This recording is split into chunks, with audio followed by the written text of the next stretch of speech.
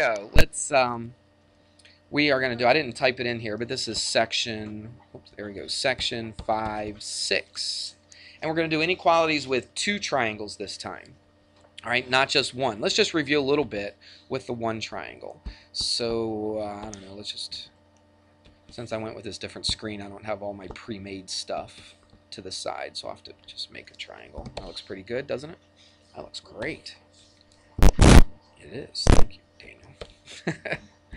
All right, so here's the inequality. Remember what we said? If let's just stick some numbers in here. Let's say that's 70, and that is 30. What's that? That's 100. So this has got to be what? 80. All right. This is just a review. This is not new stuff right here. So if I have this right here, if I told you this information right here, you should be able to tell me which sides are which is the smallest side, the medium side, and the biggest side, right?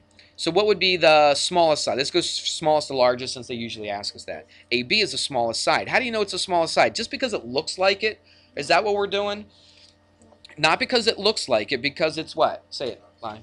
It's opposite the smallest angle. That's right. So 30 degrees is right here. AB is opposite the smallest angle, so side AB is the smallest side. So if I go in order from smallest to largest, AB is the smallest one. Let's look for the largest. Let's jump to the largest side. So you look for what? The largest angle, right? And then you look opposite the largest angle, and that's BC. So we'll put the largest right here. Now again, it's not always a good idea to just look at it and say, well, that sure looks like it's the largest one. All right? Don't go by that. Michael, you with me? Thank you. Gabby, you with me? Thank you. So I guess it wasn't just the lights, was it? Didn't think so. So look at the middle one. So if AB is the smallest one and BC is the largest one, which one is the one that's in the middle? The only one left over, the one opposite the 70, and that would be what? AC. All right. So this was inequalities, right? Unequal sides in one triangle. Everybody got that? So we're going to look today at inequalities in, what do I say? Two triangles. Okay, so we're going to do two triangles instead of one. But the same basic idea holds true. All right. So I don't like how they name this, but we're gonna call it. I'm gonna call it a different name than what they call it. They call it the hinge theorem, and I'll show you why they call it that. But I'll tell you what, let's draw the triangle first before I tell you what I call it. It's not just me. I've taught out of other books before, and it seems like most of the other books call it what I'm going to call it right now. So, I don't know, let's just make up a triangle. Seems like all my triangles look the same, don't they? I don't know why. Something about that triangle just looks like a normal triangle to me. So, there's one triangle right here. And let's copy that.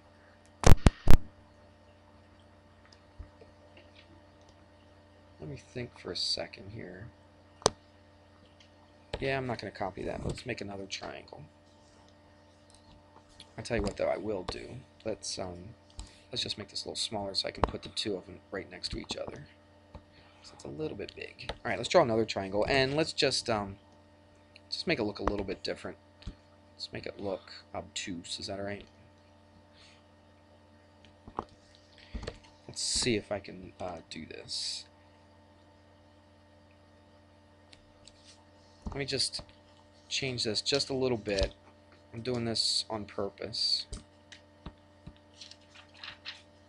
We'll be ready in a second. That's not bad. All right, here's what we got. We got ABC, and we'll just call this XYZ. We'll go Y right here and Z right here. Okay. Now watch if I told you this. What if this was equal to this? All right. And I told you that this one was equal to this one. You with me? But I told you that angle B, tell you what, let's just put a number in here instead of saying that it's bigger or smaller. Let's say angle B is about 80 degrees. And we'll say angle Z, now it's obtuse, isn't it? So it's got to be more than what? 90. So I don't know, I'm just making this up. Let's say it's 110 degrees. Everybody with me? Are these triangles congruent? They are? If I pick this one and set it right on top of this one, they'd be exactly the same? No. No, because look, I have a side and a side. I do have an angle, but what's true about the angle? It's not the same, is it? Okay, it's obtuse and acute, so it's not equal. So it's not side angle side, is it? All right, it's not side angle side. Now, if this was 80 degrees and this was 80 degrees, then what could you say about the two triangles? Then you could say they're what? Then they're congruent to each other. Okay, but they're not equal to each other. So I've got a side. I got two pairs of sides that are equal. And then, yeah, I got two sets of sides that are equal. And then I have an unequal angle in between. So this is not side angle side, but I do call it this. Watch this. Side angle side inequality. The inequality means something's not equal. Would you agree? Okay. So something's not equal. What's not equal? Well, this angle. This angle right here is not equal to this angle right here. But these two sides are equal to these two sides. So they're not congruent triangles. They're unequal. But guess what that tells us? And I'll show you here in a sec. What does that tell us? This is smaller than this, isn't it? So let's look opposite. Isn't that what we did on this stuff right here? We looked at the smaller angle. We looked opposite the smaller angle. And then we looked at the bigger angle. We looked opposite the bigger angle. But that was all in one triangle, wasn't it? Well, look right here. We have two different triangles here. So what do you think? What do you think? Let's compare like AC to XY. Look opposite the 80 and look opposite the 110. Do you see those two sides? AC and what? XY or YX, whatever you want to call it. What do you think might be true about the lengths of AC compared to XY? This is opposite the smaller angle. This is opposite the bigger angle. So take a wild guess what you think might be true. And you're probably right. No, compare them to each other. Look, think of where I was going with this. I compared this, right? I compared this side to this side. So we said one is bigger than the other, right? So when I say compare them to each other, I want to know, is one bigger than the other? Are they equal to each other? Is one smaller than the other? What's the deal? Okay, that's what I'm looking for. So if this side AC is opposite 80 and this side XY is opposite 110, what do you think could possibly be true about those two sides? That's right. AC is what? Less than XY. And why is that? WHY. Why is that? Because this is opposite the what? Smaller angle. You see it? It's kind of the same thing as we did before. All right? Guys, dead as a doornail today. What's going on? What is it? Just what? Just tired? Why are we so tired today? I'm getting like zero response from you today. It's because there's no sun. Is that what it is? You guys just seem dead. You guys just seem dead today. Well, how many 11th graders? There's not that many. You got a lot of 11th graders in here? Did you stay up late doing history project? Yeah, is that what it was? I don't know. All right, anyway, I'll just keep teaching. It'd be nice to get a little interaction, though. It would be nice, all right? If we stay on topic, okay? So anyway, look at this. This side has got to be smaller than this side. Why? Because it's opposite the smaller angle. Make sense? All right. Now, this is because this is two different triangles. So this is an inequality in two triangles, not one triangle. But don't you think that it's real close to this? Right? Because what do we do here? We look for the biggest angle, and so the side opposite the biggest angle in this one triangle is bigger than the side opposite the smaller angle in that one triangle. But now we have two triangles, don't we? Now you have to have these two sides equal to these two sides, though, for this to work.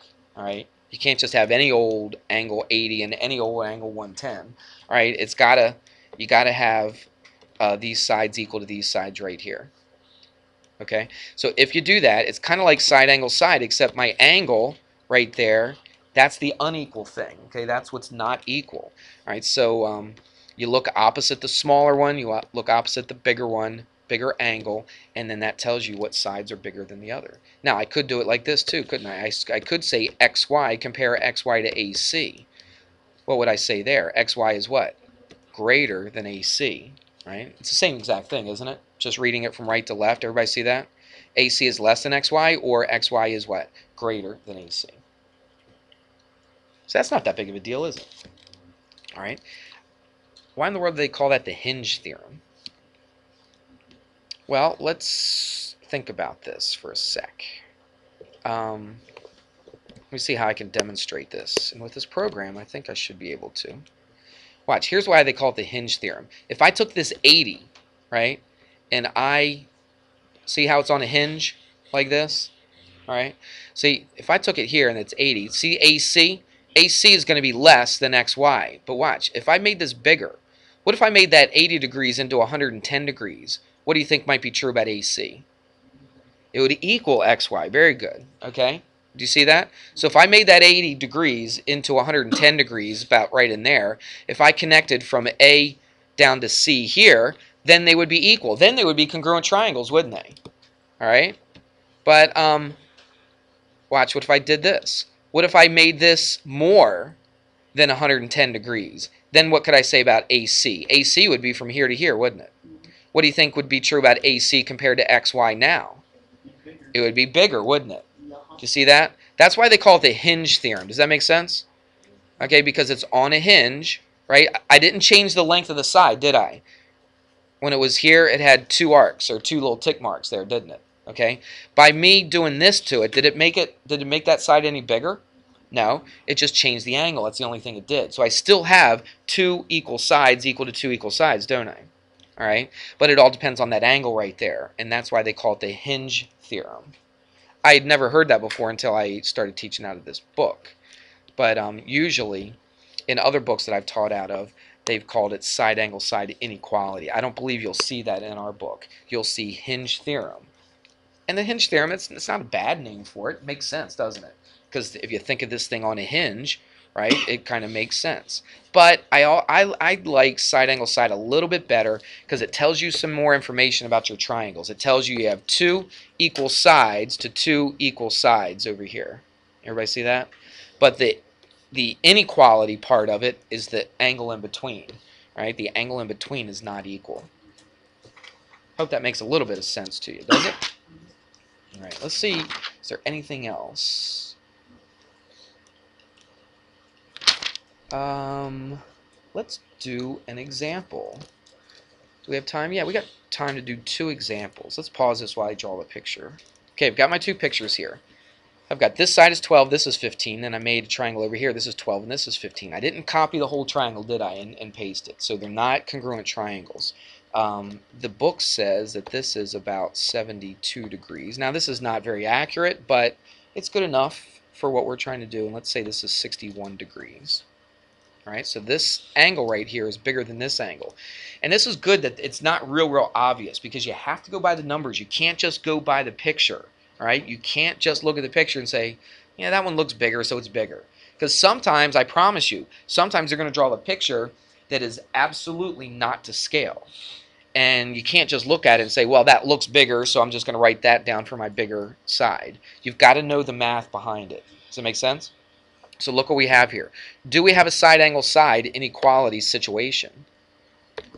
We do, because look, I've got one side equal to another side, right? I've got a second side equal to another side. Look at I've got the angles in between, don't I? That's bigger than that, right? So this is side angle side inequality situation. But now what I want to do is I want to find out what side is bigger. So let's just go A, B, C, D, E, F, right there. Okay. So they're going to ask you, compare the given measures. Compare AC to DF. And you just have to say whether it's bigger, it's equal, or it's greater, or it's less than. So look at AC. AC is opposite 72 degrees, isn't it? Well, DF is opposite what? 61 degrees. So which one is bigger? So AC is bigger than DF. So AC is greater than DF. It's a simple answer to write down. All you have to do is write down either greater than or less than. But you have to know why it is. Make sure you know why, because if I just looked at this, if I just looked at AC and DF, just glanced at it, is it very obvious that AC is bigger than DF? It's not obvious, is it? I don't know. I don't think it is obvious. But I'm telling you, they're going to, every once in a while, they'll throw some things in there where the pictures are absolutely not to scale, and you can't just look at it and say, well, that sure looks bigger than that, so I'm going to say it's bigger. Okay, you can't always go by that. I've told you before on the SATs. You know the SATs to get into college. All right, they'll have pictures on there, and underneath of it, it'll say not drawn to scale. And they say that so that you know how to do the math, and you don't just look at the picture and say, oh, that one's bigger or that one's smaller. All right, so you got to know what's going on. Make sense? Okay.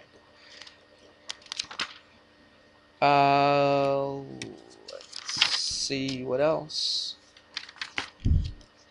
Oh, they also do the converse. I almost forgot about that. What if we did this? Let's use the same example. Let's get rid of a whole bunch of junk here. All this stuff, all this. I'll keep the sides on there, but we'll get rid of the angles. And we do this a lot with theorems. All right, so let's do that. And let's say, I don't know, I'm just making this up. So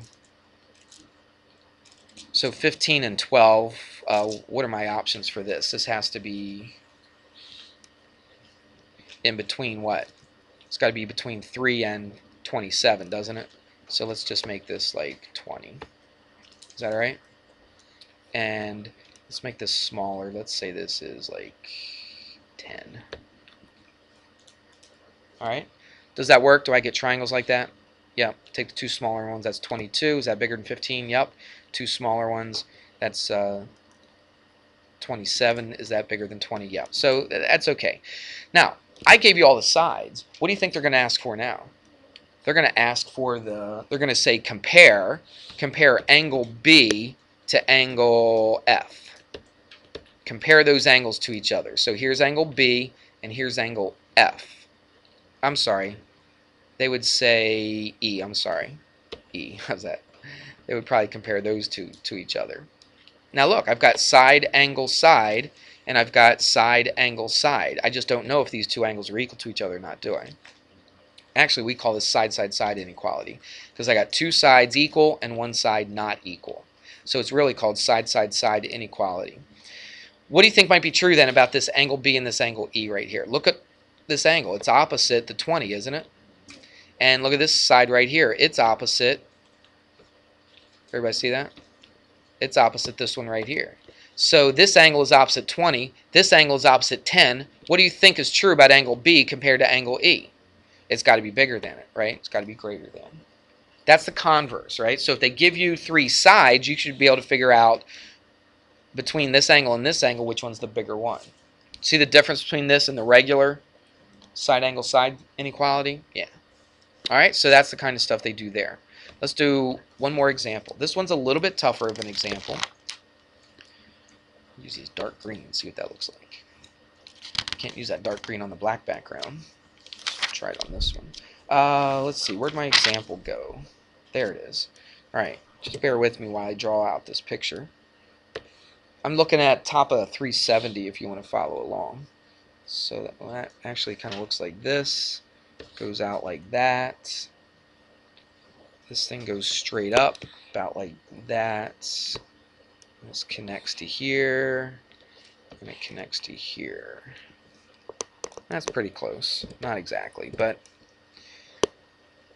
so that side is equal to that side right there. This angle is 65 degrees right here. And look at this angle right here. They say that this is 6x plus 15. You knew they were going to throw an x in there somewhere, didn't you? And so there it is. This is 11, and this is 9. And let's put some letters in here. This is E and H, and this is J and G. J and G. All right, and the question says, let's take a look at this. I want to see what the ranges are for x. We'll do this real quick. Now look what I have. I've got I got this side equaling this side right here, correct? And look what else I have. They don't tell you, but you can see it. That side and this side are equal, aren't they? Okay. So look, this is like that side, side, side inequality thing. I got two equal sides. Don't back up, please. So I have two equal sides, and I got two unequal sides. This is bigger than this, so tell me something about these angles down here. Are they equal? No. I mean, this angle right here is opposite 11, and this angle 65 is opposite 9. Everybody see that? So which one's bigger? The one on the left, the 6x plus 15, isn't it? So 6x plus 15 has to be bigger than what? 65. All right, and now I can solve for x. Subtract 15 from both sides, and so 6x is greater than, what's that, 50, right? Divide by 6, and then whatever you get for that, I think it's 27 and a half. So x is greater than, yep, it's 27.5. And there you go. How's that? All right, I'm going to give you a worksheet, and it's 5-6. Now, there's a front and a back, but it's only 4 problems on the front and the back, so it's only 8 problems altogether. So it's 1 of 4, front and back, section 5-6. Okay? Have that done for tomorrow. By the way, are we taking a quiz, or is it my other class? We are taking a quiz. What? Tomorrow. Oh, well then I can't have homework set to study for the quiz. Well, we have another one. How about that? So it's over section 5.3. It was on the. It was there at the beginning of the week. Okay, so there shouldn't be any surprises. So homework and a quiz tomorrow? On there, what I talk about there, I talk about it every other day. On the lesson plans that I send out to you, and I have on Teacheries that you're supposed to be looking at, there should be no surprises at all. So there is a quiz on section 5.3, and that would be tomorrow. So please be ready for it. Let me give you a worksheet before you go.